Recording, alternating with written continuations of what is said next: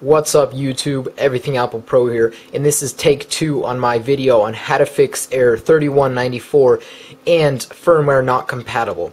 Now this happens when Apple notices that you have updated your firmware and it no longer supports the older 4.1 firmware, so it won't let you downgrade. And now what we're going to be doing is redirecting the IP address to Sariq's server so it will allow you to downgrade. And this again works on error 3194 and firmware not compatible. And if you do not have SHSH files saved, this will not work, guys. I'm telling you right now to save you the struggle. If you have ever jailbroken and it asks you to make your life easier and you clicked it, then you have your SHSH file saved. But if you don't have your 4.1 saved, if you have access to Cydia, you can check it right here. And if you've ever used Tiny Umbrella, that works also. You just need your iOS 4.1 SHSH file saved in order for this to work.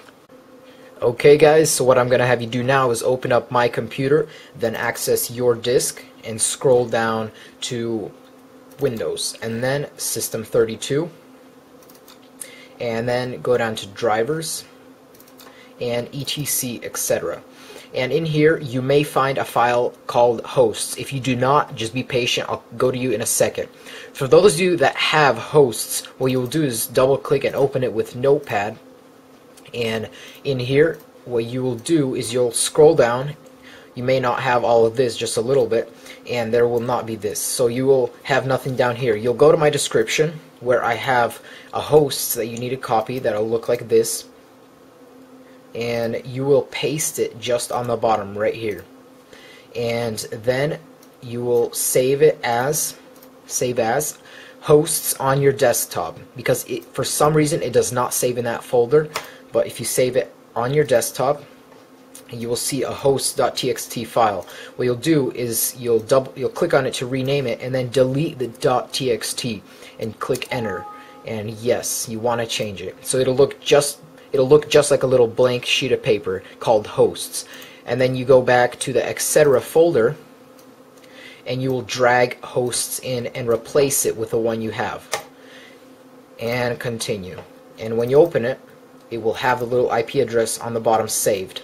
And you can skip ahead and you can watch the part on how to restore it. But now that you've saved that, for those of you that don't have the hosts file, we will be creating a new one. So click new, right click on your desktop, click new txt file, text document, and we will be renaming it to hosts.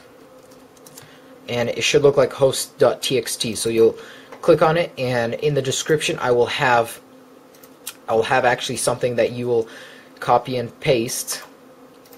You'll copy the whole thing starting from the number symbol down to the IP address, and you will paste it in here. So it will look like this, guys. And then you will click File, Save As, and save it on your desktop as just hosts. Delete the .txt. So just hosts. And yes.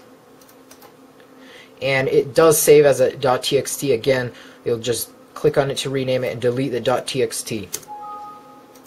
And so it just should look like a white sheet of paper called hosts. And then you'll go back to the etc folder and you will drag that host file in. But for the most part, all of you guys should have hosts in there. Alright, so once you've done that, guys, real quick, you will need to close your iTunes and reopen it for it to take effect, or better yet, just reboot your system. And most of you, pretty much all of you, will get the 1015 error when restoring. And when you do, click on the link right here. It'll be up here throughout the video, and it'll take you to a fix video that's really quick. And again, if you do get the error, guys, that means your SHSH isn't saved and you will need to wait for a future fix. And thanks a lot, you guys. Continue. Guys, and if it turns out that you can't downgrade, so you don't have your SHSH file saved, it's not over. If you're on 4.2.1, then there is a jailbreak available for you guys. It's just you guys will not be able to downgrade for whatever reason you guys wanted to. So it's not really a big deal, but for some of you it may be, but there is a solution. So I'll put a link right here for a video on the 4.2.1 jailbreak. Okay, so once you have restarted iTunes, you will connect your iPhone, you will put it into DFU mode by holding this and this for 10 seconds and letting go of the power. Keep holding the home button. I have a video on it too. Put a link right here.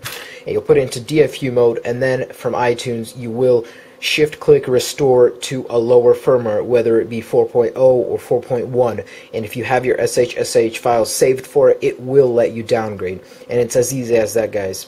So I really hope you like this improved video. Please comment, rate, and subscribe to my channel. Peace, guys.